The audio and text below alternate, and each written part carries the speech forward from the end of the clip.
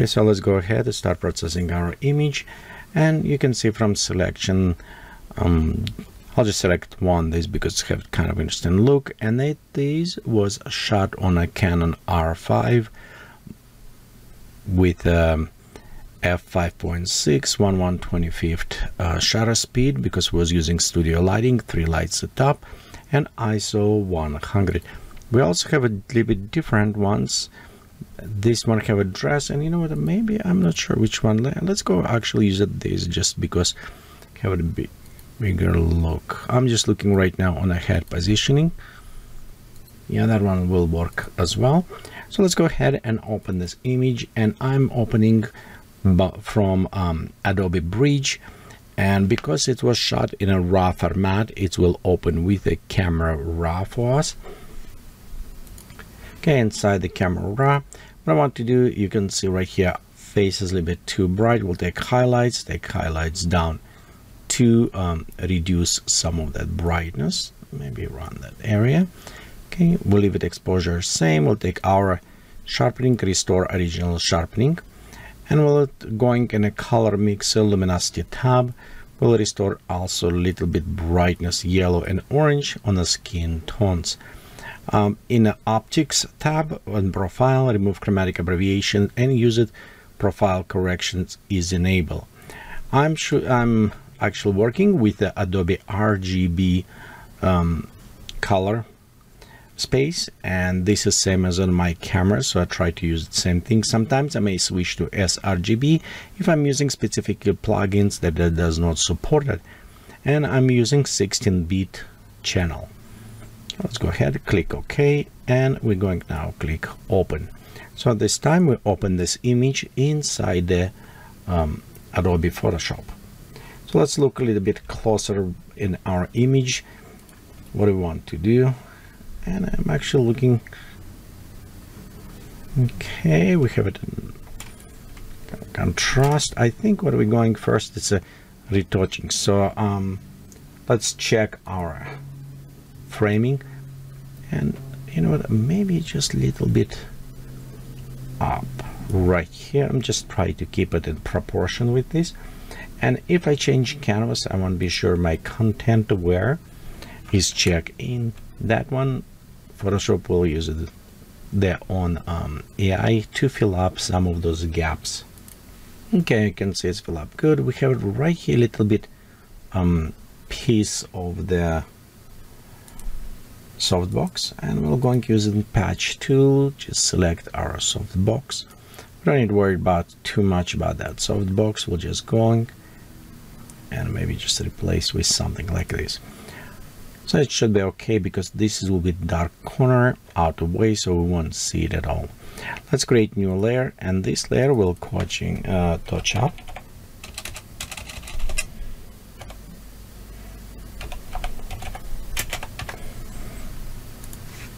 For this layer, we're going to use its spot healing brush. Let's zoom closer to the face on our model. Okay. And I'm just going to touch up a little bit things. So we don't want to remove this is drawing draw effect, and actually this is off style, so I'll remove it right now because this is more Baroque, and those dots was more in Rococo time. So even it was makeup, but we don't need that makeup right now. So I'm just general removing some things that is may draw our attention more than from eye. Okay, this was on the face. I'm just going to check here. We're okay. No logos, nothing is showing. Okay, I think that is good. So let's go zoom out. This was very easy to touch up. Sometimes you may need to take a little bit longer time, but I think in this case we done kind of nicely with a short one. So let's go ahead. Next, I want to reduce some of the sharpness on the skin to create more look like it is painting skin. So for this, we're going to press Control Shift Alt E, Command Option Alt E, and you can see the keyboard shortcut should be showing on the bottom left of our screen. What it does, it take all visible layers, combine them together, and brand new. Let's go call it smooth. Okay, we'll go add smoothing. Next, we'll take our brush, and before brush, actually, we want to go filter, noise, going dust and scratches. And in this case, we should have it smooth. Depend on your resolution. I think for this we need going about maybe 2019, so around there. Go ahead, click OK, and it will apply this. We don't want to actually use it at this moment. We want to use it in specific areas.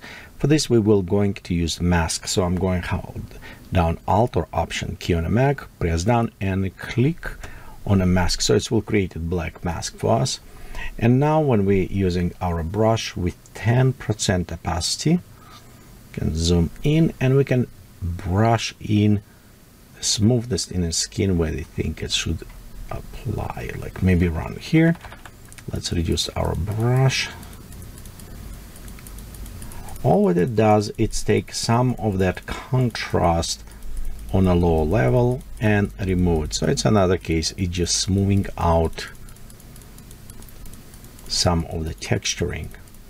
So removing contrast, which is creating somewhat painting effect.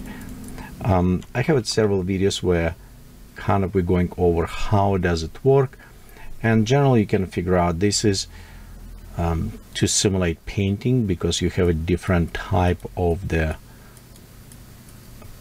artist, and usually you just paint over, and after you take bristle brush and with a darker color, just very fast go over and creating look like texturing of the skin. So it's all what we simulating there, that look.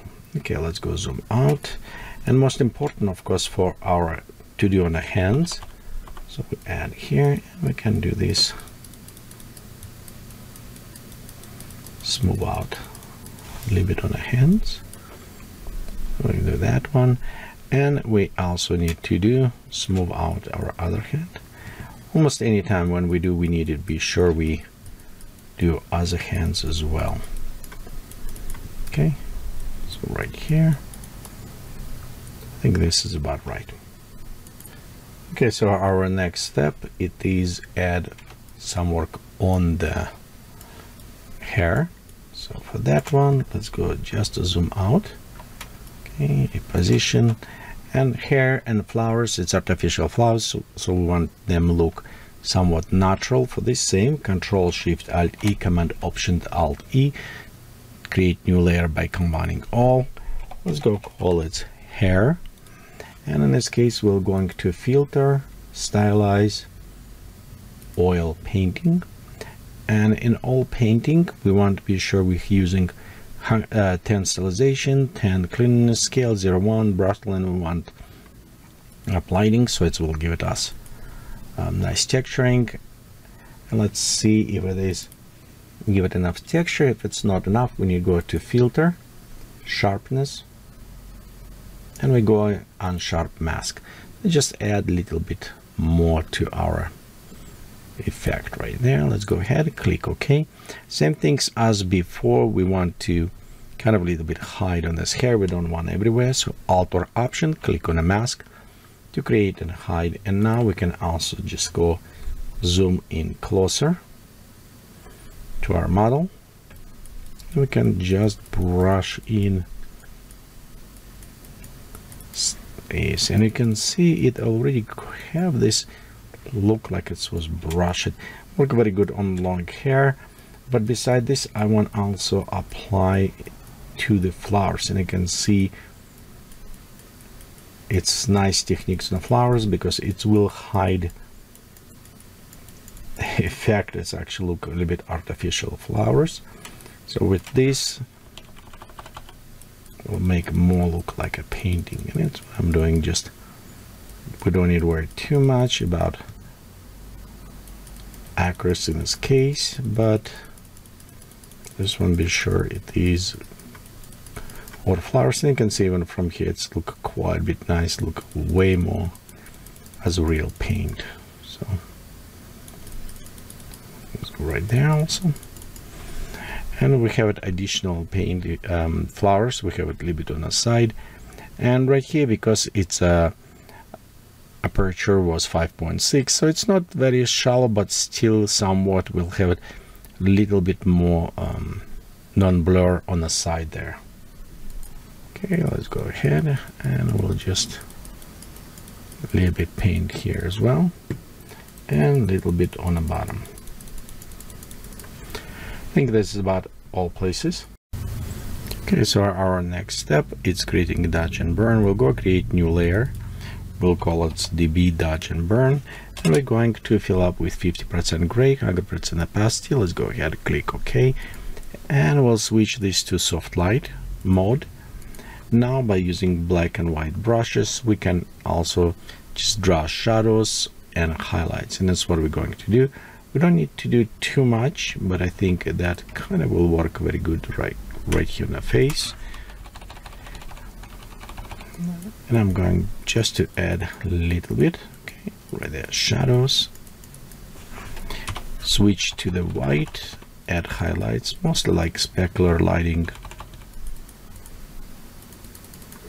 and brightening up right there, triangle. So we have our lighting. Okay, same with the hands. We just add a little bit highlights. Okay, switch to the dark, add shadowing, and overall you can see like on a hand, very easy way, but it's add more volume, add kind of look like more realistic. Okay, there you go. Let's go zoom out, and also we have it need add a round vignetting. For this I will go create another layer, and we'll call it environmental dodge and burn. The reason is I like to separate so it does not create it just on the model, because we have it separate our main character, and now we can do this with environment. So in an environment I just want to make darker around there, around areas, focus just on our model. So this is our hero. Okay, we add a little bit more dark around there. Okay, and as we look before and after, you can see we're just hiding a little bit more attention to our face. We can also switch to the white and just a little bit draw around. So again, it's like a spotlight. That's what we're creating. Okay, and then next, I think this is kind of look good now. Let's go create new screen. We'll fill up again with 50% gray in this case. We'll go to filter, noise, add noise, and this is to compensate 5% for the noise we remove it when we're smoothing on the skin. So this way it will look somewhat like more real, blending all these different elements that we applied, because many filters that we was using, they are remove some noise. So by this we can introduce, and it's unifying with the noise everything.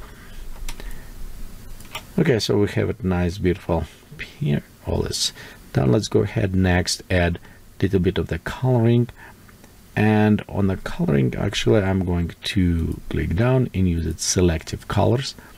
Our selective colors, we'll start with the black, take black a little bit up, a little bit less, crush it, we add blue to our shadows, and let's go to cyan, slightly like very light cyan.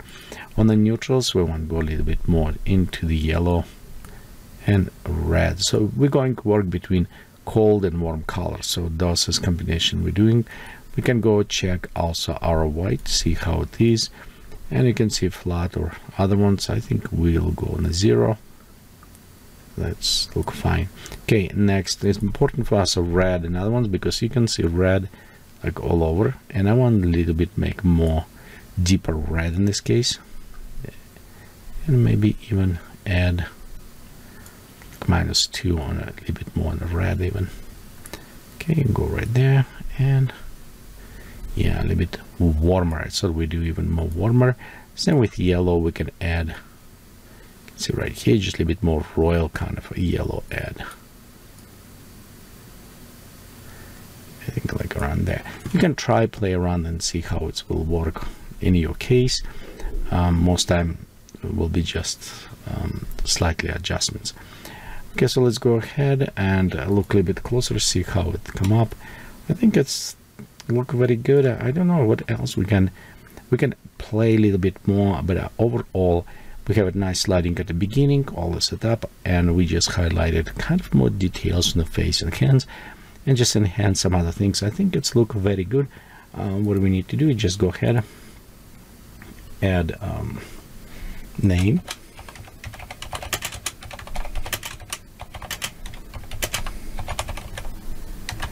okay, there you go. Select it, make it smaller, like around there. Okay, white color, I'll put it in a corner, and going to set hardly visible, so it still be there. If people want it, they can see it, but I don't want to take attention from everything. And there you go, this is our image. We done. We can go combine, let's call it Retouching, and this was before and this is after. So it's just a little touch up overlay with color, creating more royal look to this kind of more painting, old painting look. But again, it was not that hard usually when you have a proper image. And I do have some classes coming and videos about studio lighting, how to stop, how to achieve like this look where the lights need to be located. So thank you for watching this video. If you like it, give it a thumbs up. Please subscribe, click on that button, because it will help me to promote this video, and you will also know when is new videos out. Again, thank you for watching, and have a fun time to work with this.